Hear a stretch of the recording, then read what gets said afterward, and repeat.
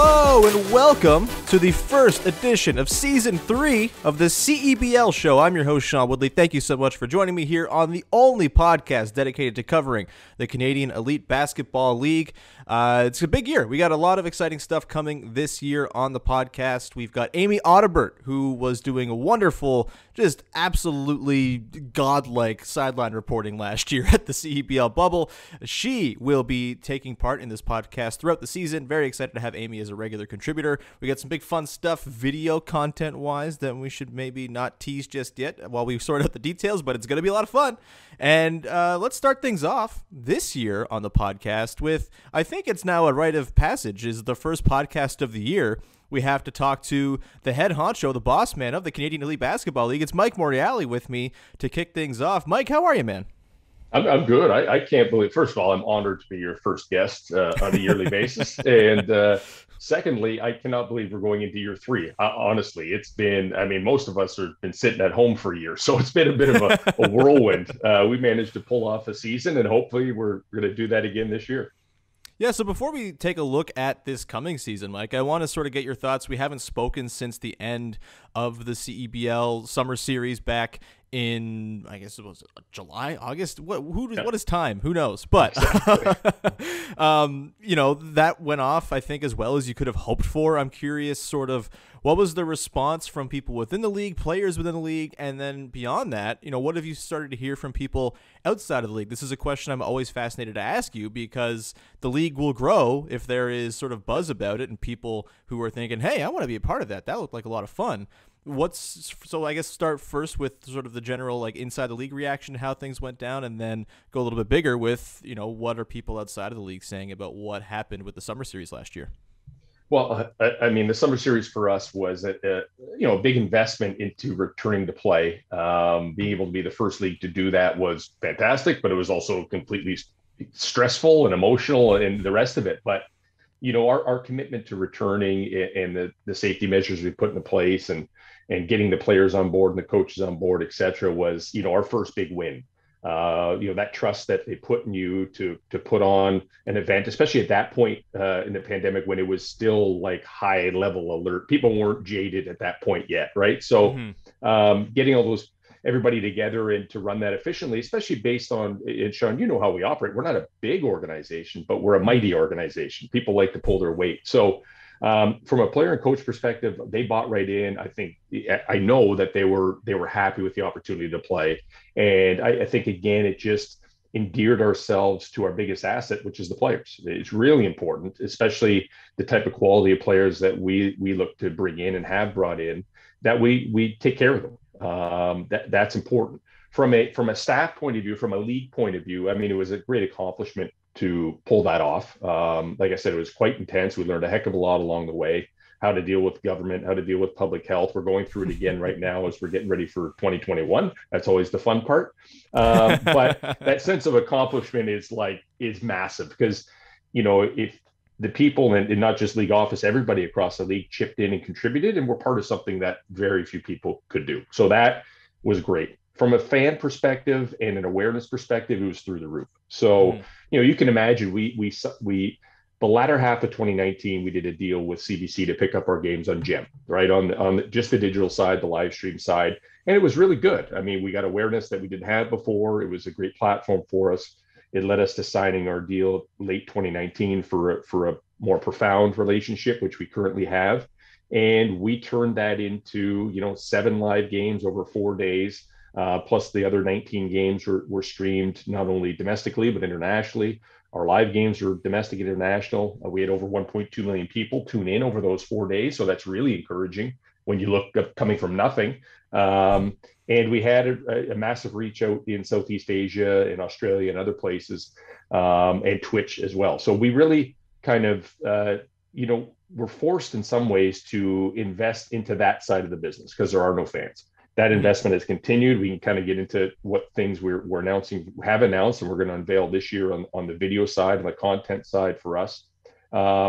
But the big thing for me was hearing from people in the basketball circles outside of the CBL. So, it's a very tight-knit community, but I don't get to see everybody all the time. And certainly with the pandemic, you don't get those touch points. So just hearing from them that they were able to turn on a TV and be able to see people they grew up with or knew about or lost contact with when they went to, the NCAA or overseas, and to say, wow, this looks like good. So the production level is high.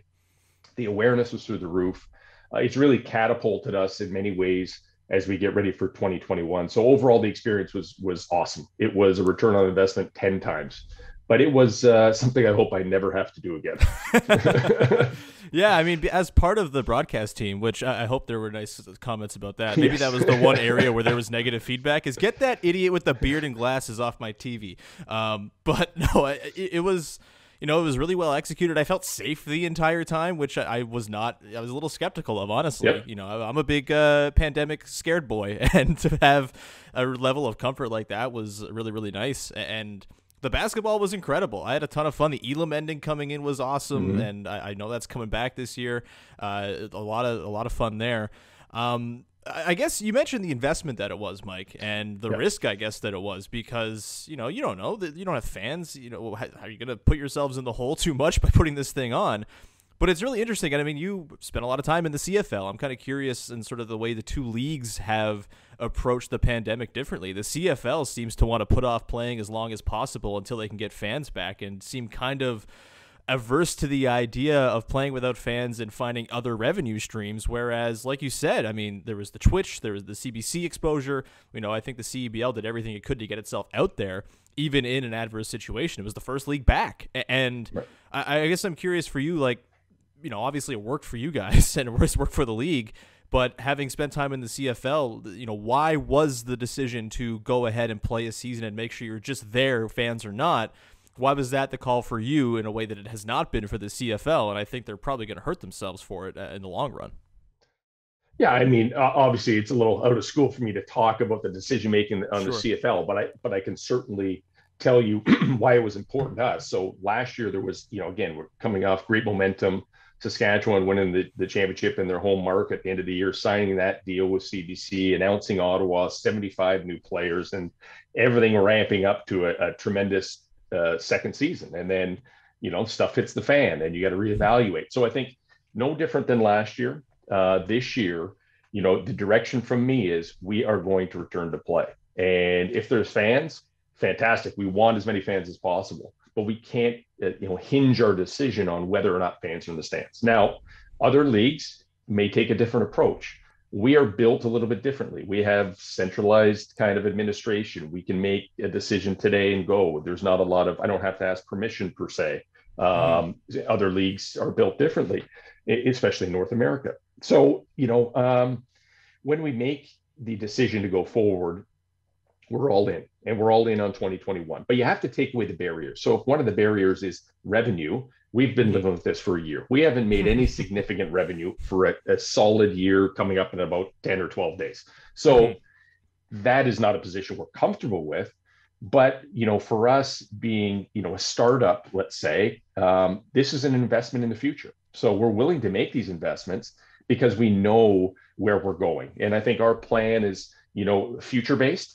Other leagues live in the moment, and it's hard to make decisions sometimes in the moment. I have to look years and years ahead with the understanding that Richard is funding this thing in its entirety. So you have to be careful, but we also have to make, we have to make injections of capital. We have to make commitments, and we have to make improvements like we are with our OTT platform and new content and more content and looking for new teams, etc. So we haven't stopped, and we won't stop. People ask me all the time, my friends, hey, like, do you do anything in the off season? I say, easiest time. The basketball season is the fun time. We can actually get back and let the other people do the work. But you have to, I think you have to have a singular goal that you drive towards, because I need to lead and my team needs to understand and trust in my decisions, and they have. And it's paid off. And I hope I continue to make good decisions. I'm sure I'll make a bonehead decision, and maybe I have. I don't know. But, we're going to move forward in what's best for the league, not just now, but into the future.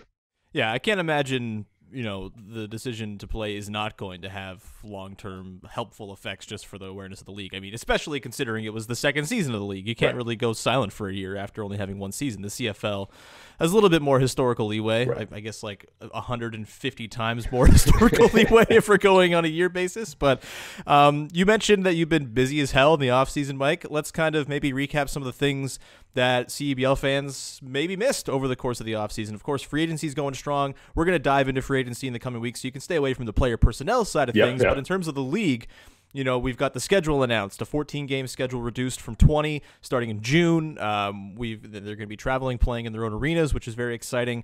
And then you've got Montreal. What's going on there? There's lots of stuff kicking around, lots of noise and sort of illusions. What's been the offseason for you, Mike, and sort of what are the biggest things that you were working on that maybe CEBL fans are going to see very soon here? Yeah, I think, obviously structurally getting ready for the season, that part, which we've kind of unveiled through our schedule, the OTT platform, which some people are like, what is OTT? It took me a long time to figure that out. It's over the top. Same here. Yeah. So I'll give you the brief kind of what it is. So the best way to do is relate it to other platforms that are similar. So Disney Plus, Netflix, DAZN, they just basically become, content places you go for content. And in our case, we wanted to establish a place where not only can you come there for all the CBL live action or on-demand action or podcasts or behind the scenes and broken up by team, broken up by league. It allows us to go all over the world. We will remain free in Canada. I think it's the right thing to do. We certainly still have our deal with CBC in place. So we're going to have more outlets to watch what we do and different ways to watch what we do. So that's really important. Free agency tipped off. We got now the second kind of round of free agency that started March 2nd. Now it's open season. And I already know that this is your little hint. There will be players that are switching teams. So contracts are in the door. Some of them aren't announced yet or signed yet, but there would be some movement and there'll be some similarity. So I think, it's nice to see some of the teams pulling out some little tricks to get some, good players moving. That's always encouraging. And it's always great to see a core group of people remain, because I think, you want some of that consistency. As it relates to Montreal, that's a market we've been working on for quite some time. And we're still working on it, on the finer details of going. I've made the commitment publicly. We will be there in 2022. That doesn't mean I have a signed lease at the moment where we're working through that particular deal. So I'm not jumping the gun. There'll be a formal announcement when everything's tied up in a bow, but it's important for me in my position to explain, to potential investors or other, potential owners or just fans in general, that this league is on the move and it's on the move in the right direction. And this is where our vision is, and this is where we're going. So that commitment's real. We will be there. We've already hired our first staff member to look after Montreal, Andy LaRouche, who's a very well-decorated, well-respected, long-term sports executive out of Montreal. That was met with, I could tell you my LinkedIn profile from that day got about all these people with French last names are just trying to tee me up. So that's not a bad thing. But, and that continues our growth into opening the market in Quebec City or further east. And we still have to fill the gaps in places like Vancouver and Calgary and Winnipeg, et cetera, and maybe a team or two more in Ontario. So right at this point in time, I don't want to say juggling because but there's groups of people that are showing very serious interest in not only the teams, but in the league in general. And that goes to all the hard work that we did to kind of create and continue to create what we have in front of us. So Montreal, again, nothing is hard and fast. Again, no lease signed or anything like that. But clearly, you've been looking at it, as you said. Why is Montreal an attractive market to you? Is it Lou Gent's Dort and nothing else? You gotta capitalize on the Dort train. No, but honestly, why is Montreal the next place for the CEBL to you? There's a few reasons. There's the obvious reasons that they are graduating some of the top Canadian players to the NBA or to the NCAA. You just look at the numbers and how Quebec, the whole province, is kind of caught up to maybe Ontario and BC, and in some cases surpassed them. So there's a good base there for basketball, but even the grassroots level is very, very good. It's a great city, right? It's a culturally significant city. It's a cool city. It's one that supports its sports teams. It's one that supports its sports people. So, spending my time spent in Quebec, playing in the CFL, you got to see the real engagement from fans and businesses and everybody around their own athletes. They really, really take care of all sports, Olympic, CFL, you name it. So that's encouraging when you're looking at a market. It's a market that is, to my point earlier, cool and hip and funky, and it likes to do. I think basketball fits quite nice, but it's Mhm. also a market that over the last couple of years has been tuning in to the CEBL. So we know the numbers, we see the social media followings, we know where people come from. So that natural organic growth without having a team there is important. And there's other markets that are doing similar things.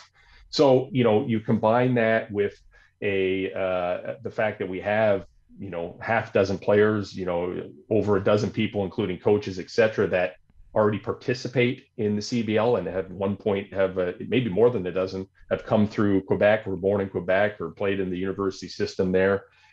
There's a good base of people. And we've seen quite, it quickly and it profoundly that they want to support this team. And we're excited about going there.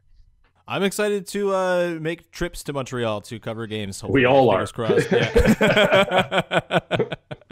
Yeah. So the season, like I said, the schedule's been announced. 14 games starting in June.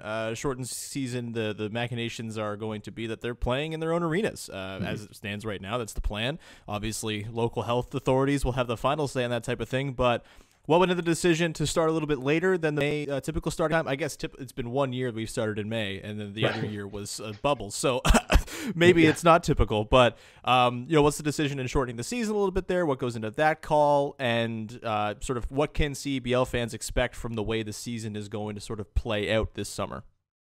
Yeah, so the decision to push back is really just buying time, and also considering that some of the European leagues and other leagues that our players play in have stalled at times over the last year, and they get delayed a bit. And there's still a chance that some of those players may not be available till July.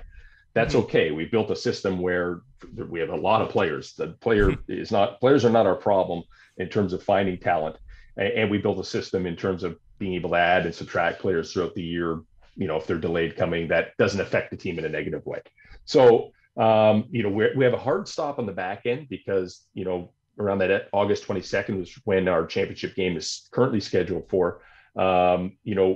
Shortly after that, our players go back overseas. And so we have to be, mindful of that time.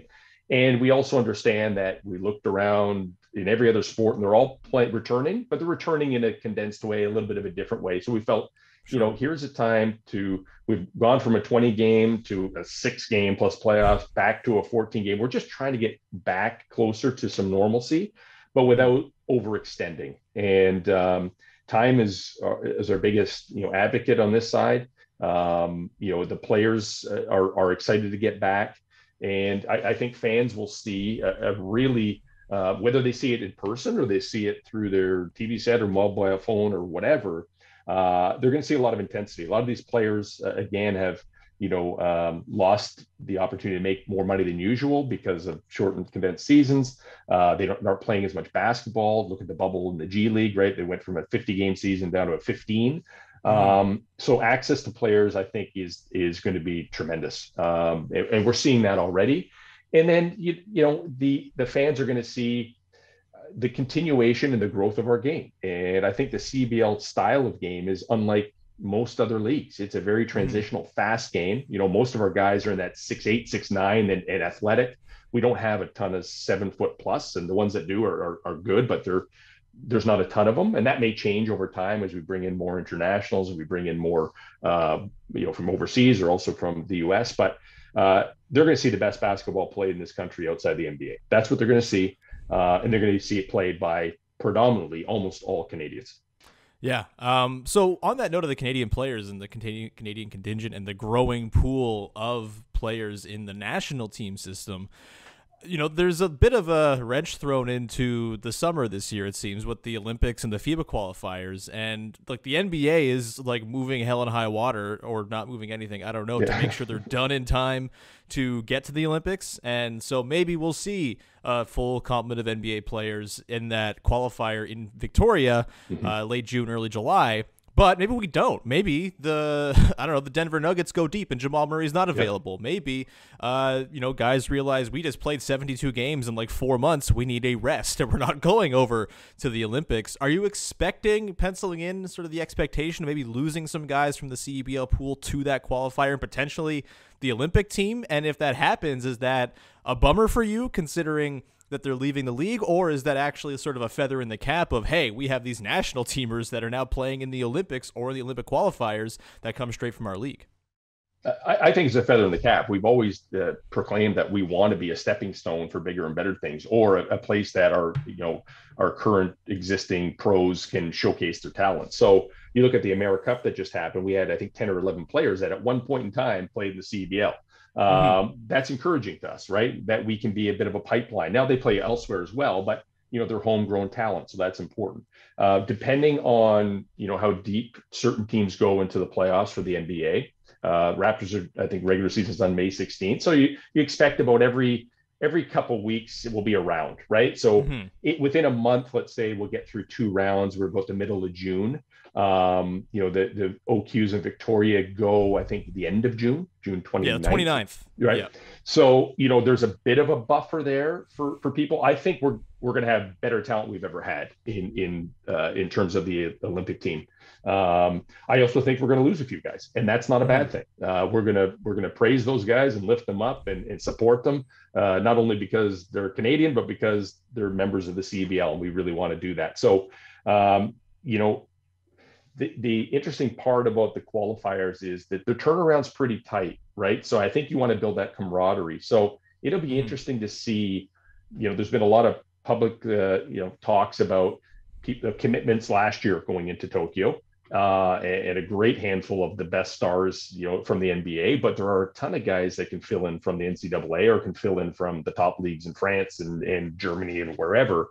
So I think it's going to be a balance, and I think that team will change. The makeup of that team will change, and stay tuned. We're looking to announce stuff where we can help with the national team in one way, shape, or form, and that'll be coming another one of the future kind of hints that we'll have as we get closer to the season.